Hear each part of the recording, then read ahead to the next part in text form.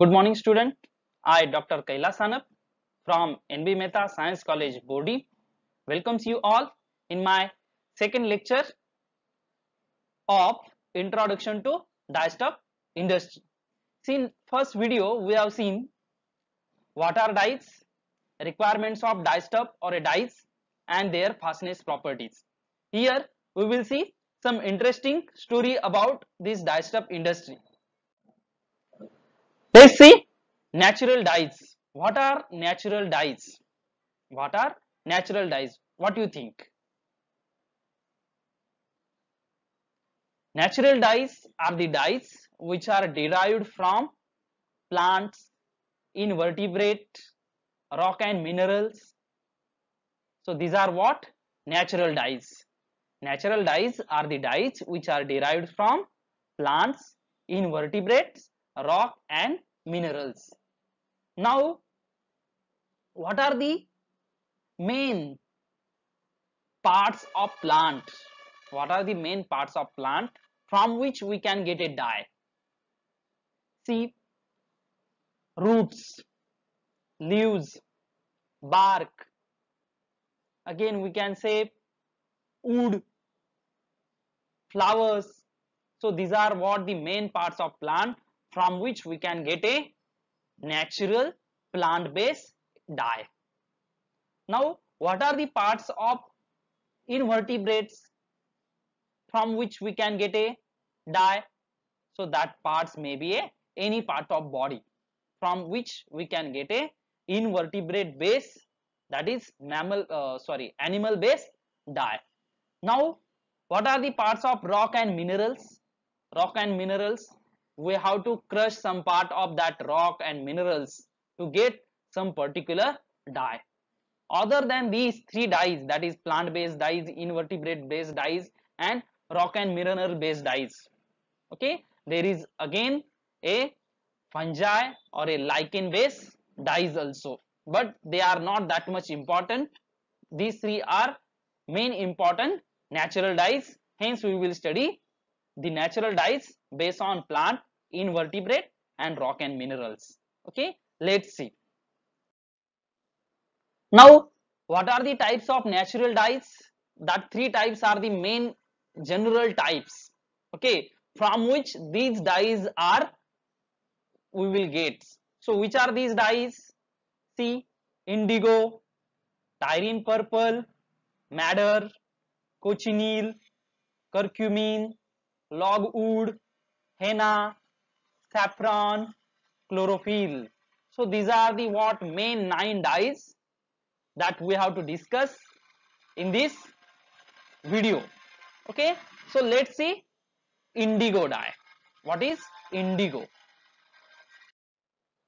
See, indigo has been used in textile industry for last several thousand years. So we can discuss these points based on indigo dye. So discovery of indigo dye, India has got its credit for discovery of indigo dye. Now, indigo fairy tinctoria, indigo fairy tinctoria, it's a plant, that is a botanical name of indigo based dye. Okay, so this plant, see, this plant is having these green leaves. Okay, so these green leaves are taken and from that a yellow juice is extracted. These green leaves are taken and yellow juice is extracted from that plant, and that yellow juice on oxidation, in presence of air, it will get converted into blue color. So that blue color is nothing but this indigo dye. Okay, so this is what the plant indigo fairy tinctoria, from which this indigo dye is obtained. Now, see, in ancient times, India, Japan, Southern Asia, these nations, Southern Asian nation, and followed by Greek and Italy, they have used these indigo dye in vast amount. Now, the main source of indigo dye, that is main supplier of indigo dye, is India. In nowadays also India is the main supplier of indigo dye in world. What is the use of indigo dye? Indigo dye is used for clothing, wool, silk, again cotton type of material. Okay, see blue jeans, we know blue jeans. The blue jeans is particularly dyed from this indigo dye. So indigo dye is used for giving denim blue color to the jeans.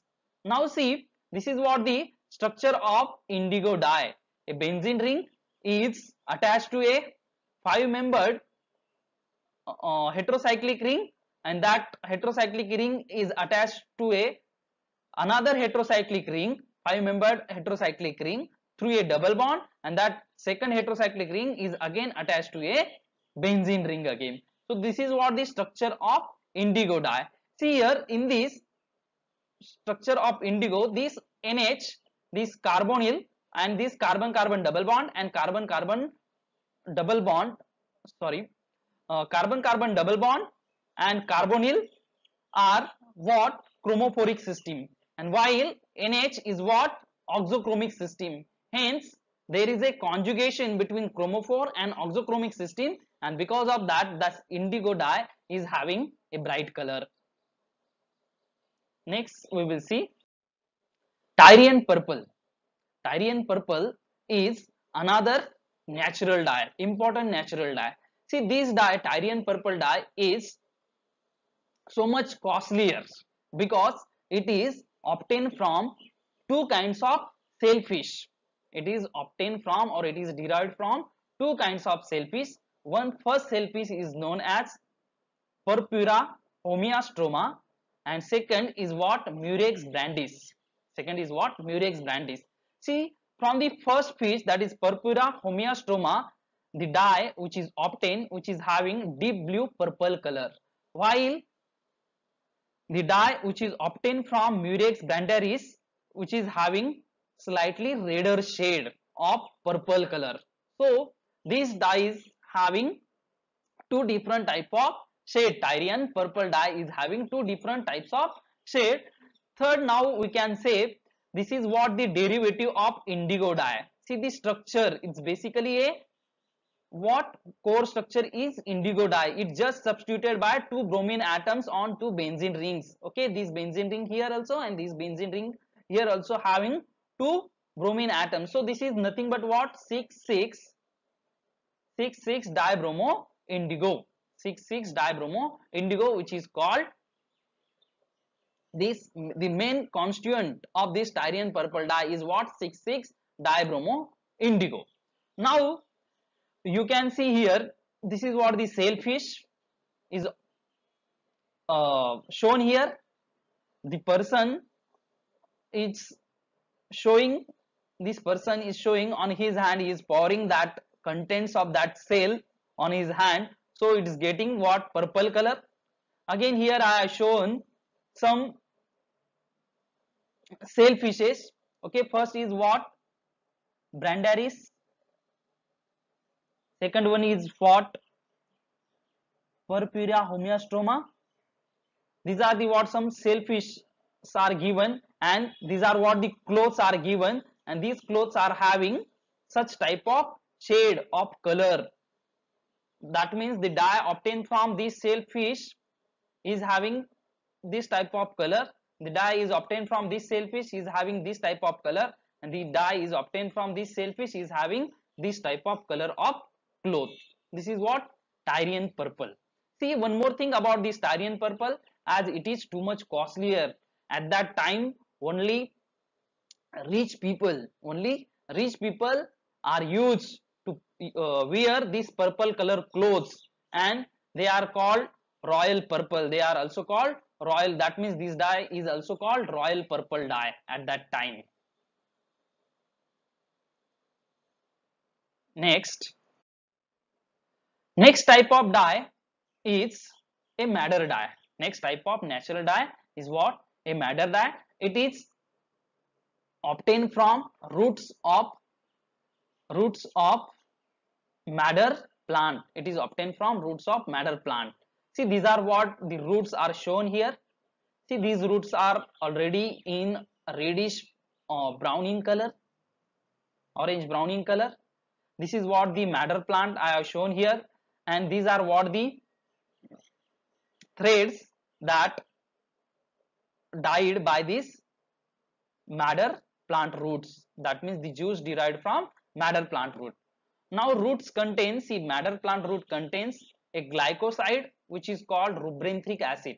Madder plant root contains a glycoside which is called rubranthric acid. It's also contains some another part also. Now this glycoside, that is rubranthric acid, on hydrolysis gives sugar, alizarin and purpurine. This rubranthric acid on hydrolysis gives sugar, alizarin and purpurine. So these are the two main core, that is alizarin and purpurine. So these are what alizarin and purpurine are the main constituents of this color. That is the color we are getting from these roots. So main constituents are what? Alizarin and purpurine. Alizarin is also called turkey red. Alizarin is also called what? Turkey red, because it gives a somewhat reddish color at the time of dyeing a fabric. Now see, alizarin is nothing but a modern dye. Alizarin is nothing but a modern dye. Modern dye means what? When we have to dye a particular fabric, at that time we have to use some auxiliary chemical. We have to use some auxiliary chemical like a metal.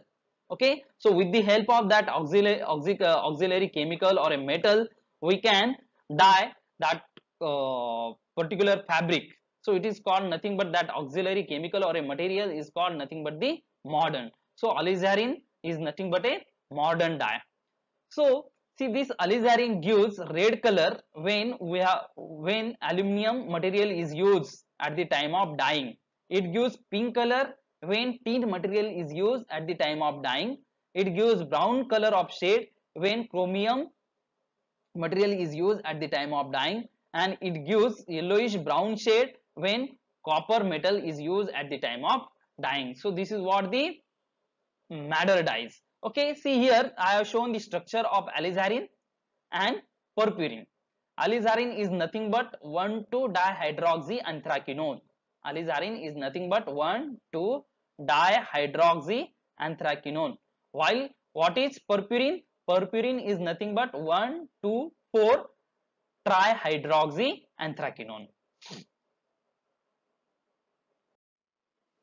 Next natural dye is cochineal, which is obtained from powder bodies of female insect coccus cacti. Coccus cacti. Okay, coccus is nothing but the name of insect, and cacti is nothing but what? The plant on which this coccus insect is living. So cacti is nothing but what? A host plant on which this coccus insect is living. So these insects, coccus cacti insect, generally found, that means they are found in, mostly they are found in Central America, South America, Mexico and in West Indies. So which is the main constituent, which is the main chemical constituent of this cochineal dye? Main chemical constituent of cochineal dye is carminic acid.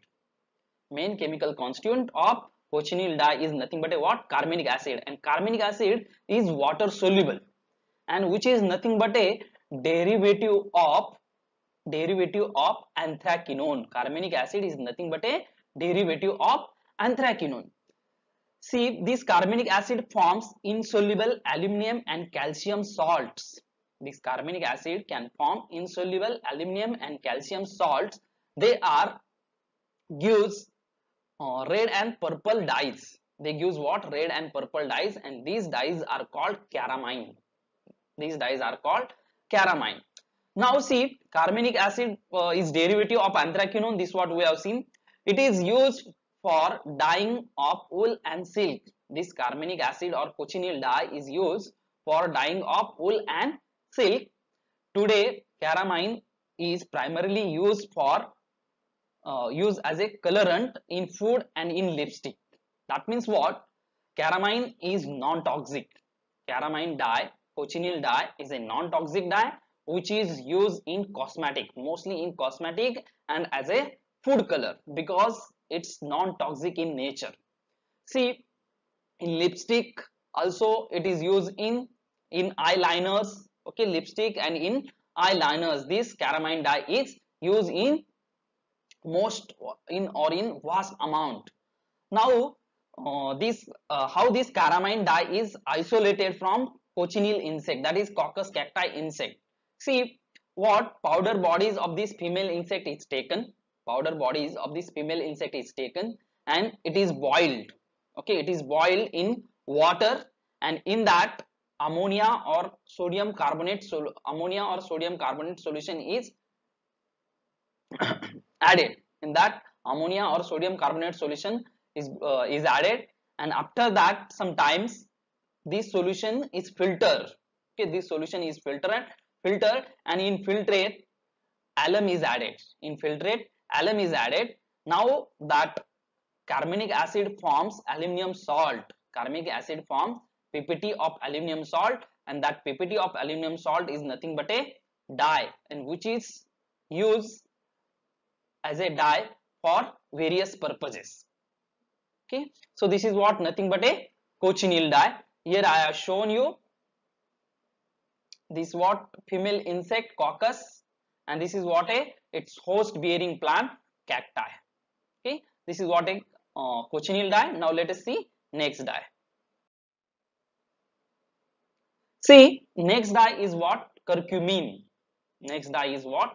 Curcumin. Curcumin or a turmeric. You know, curcumin is also called turmeric, haldi. Okay, we know what are the main uses of this curcumin dye. See, active color compound in curcumin is active color compound in this is what? Curcumin. Hence, this dye is called curcumin. It is extracted from the roots of Curcuma longa. It is extracted from the roots of Curcuma longa, which is orange yellow color, solid. Okay, Curcuma longa. Now this turmeric paper, we know the use of turmeric paper. You are using turmeric paper in laboratory for the test of what? For the test of ammonia. Okay, it is also, that is turmeric paper is used as a indicator. Turmeric, that this turmeric shows yellow color in acidic medium and red color in alkaline medium. Hence turmeric is also used as indicator. It is used in detection of boron. This turmeric is used in detection of boron. It is also used as a food color. We know it. Okay, as in kitchen we are using this turmeric in making various subjis. Okay, now curcumin is also have good antiseptic properties. Curcumin is also having good antiseptic properties. Suppose if we are having some wound, at that wound we are using this curcumin, okay, to fill that wound. This is what, nothing but what? A curcumin. Now next dye is logwood. Next natural dye is what? Logwood. See here I have shown, this is the what? The tree plant, okay, small plant of logwood, and this is what? A logwood.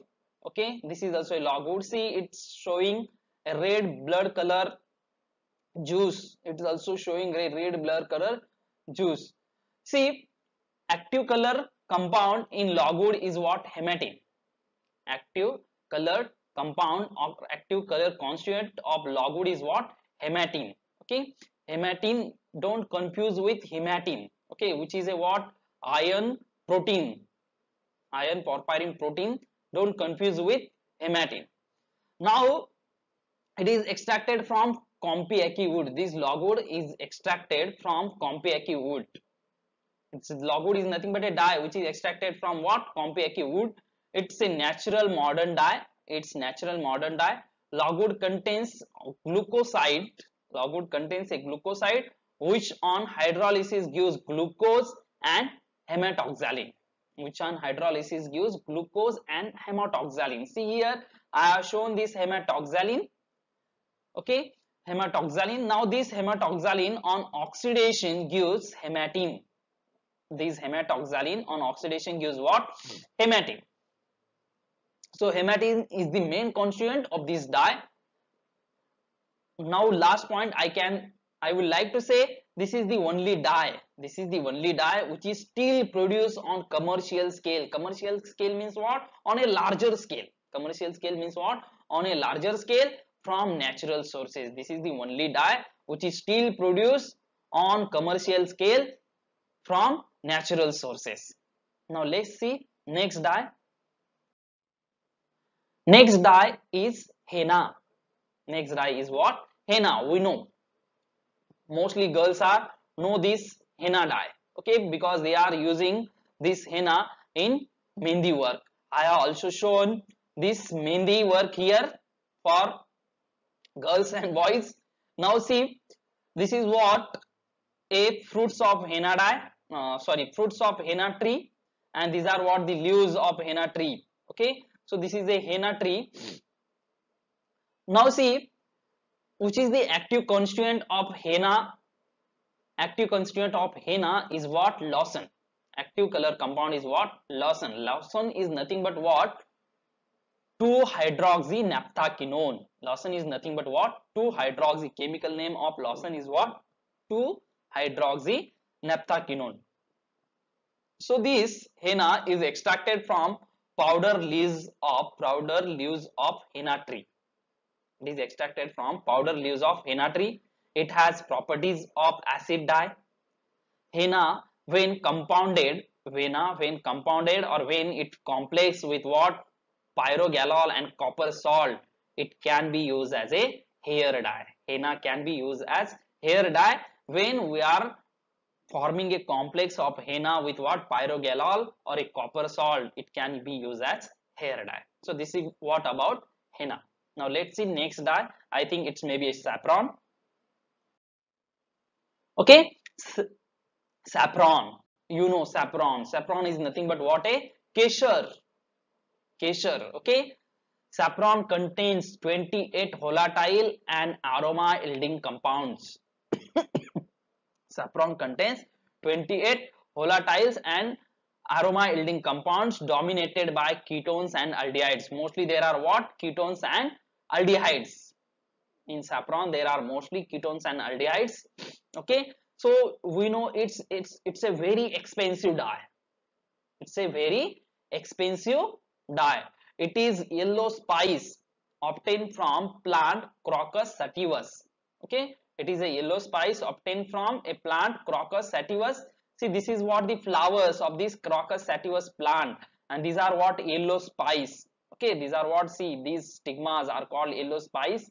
Three yellow spice are, we can see here, each flower is having just 3 spice, and from these 3 spices, we will get this saffron dye. Dried stigmas, that is this brown stigma, orange stigmas,